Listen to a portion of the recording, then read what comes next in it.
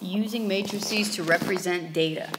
We can also use a matrix to display data. A matrix is arranged in a number of rows and a number of columns. The size or the dimension of a matrix is the number of rows by the number of columns. And what you need to remember here is that rows go across and columns go down. All right, so we would write it as rows by columns. Each value of a matrix is called an element of the matrix. So if I'm asking you to identify a certain element, then you're just going to give me one number in the matrix. So we're going to do an example taking a word problem and writing it as a matrix, so then we can manipulate the matrix however we need to. In the first grade class, there are 13 students who prefer strawberry ice cream, 4 who like chocolate, 8 who like butterscotch. In the second grade class, there's a slightly different taste, 7 like strawberry, 12 like chocolate, and 9 like butterscotch. So we want to write and identify the size of the matrix. So first we need to write the matrix. So if we go grade by ice cream, by the favorite type of ice cream, that means that our our rows are going to be our grades. So that's going to be equal to the grade. So we're going to do first grade and second grade right here. And then we're going to do the ice cream, strawberry, chocolate, and butterscotch. And then we're just going to put our numbers in. We don't actually need our variables. All we're going to deal with are the numbers. So it looks like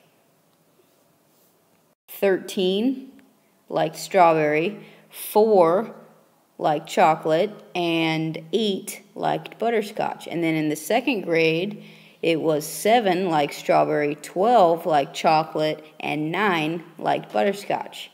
So now we identify the size.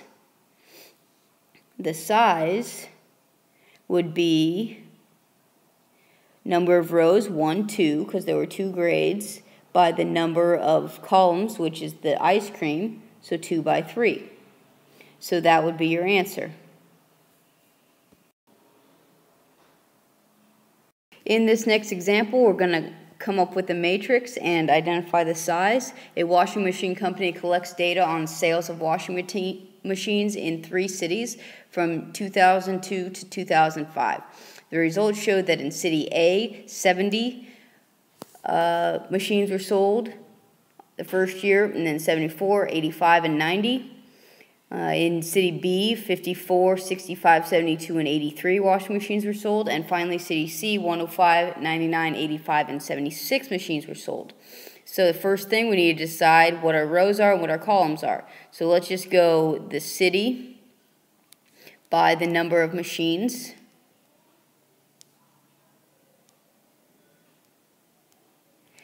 And if we do that, then that means the rows are going to be the cities. So that would be City A, City B, and City C. And then the columns are going to be the number of machines sold in each year. So this would be in 2002, 2003, 2004, and 2005. Okay, so now we just need to fill in what we know. So the first year for City A was 70, then 74, then 85, and 90. City B, it was 54, then 65, then 72, and 83. And finally, City C was 105, 99, 85, and 76.